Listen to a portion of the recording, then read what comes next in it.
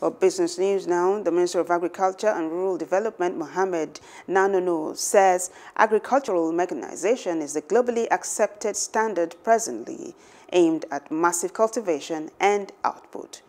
Nanono said it was time to put the hoes and cutlasses away for a more modern process, noting that the task was enormous but must be done to make the sector the bedrock of the country's development.